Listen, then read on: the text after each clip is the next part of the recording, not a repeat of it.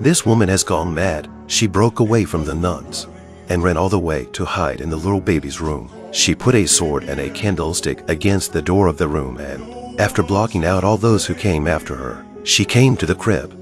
The Pope rushed to calm her, but the woman would not open the door. He had to kick the door in. By now, the woman was near death, her blood spilling out of her aorta and down her neck.